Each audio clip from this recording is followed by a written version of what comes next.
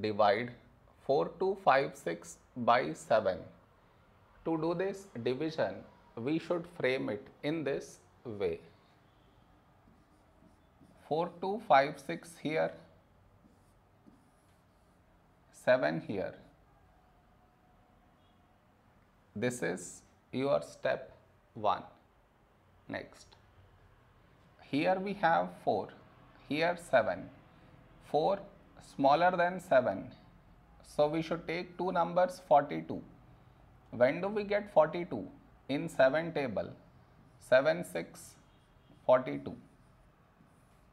Now we should subtract, we get 0.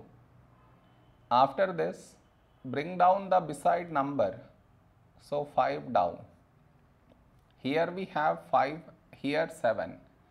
5 smaller than 7, so we should bring down the second number, and the rule to bring down second number is put 0 here, then only we can bring down this number, so 56.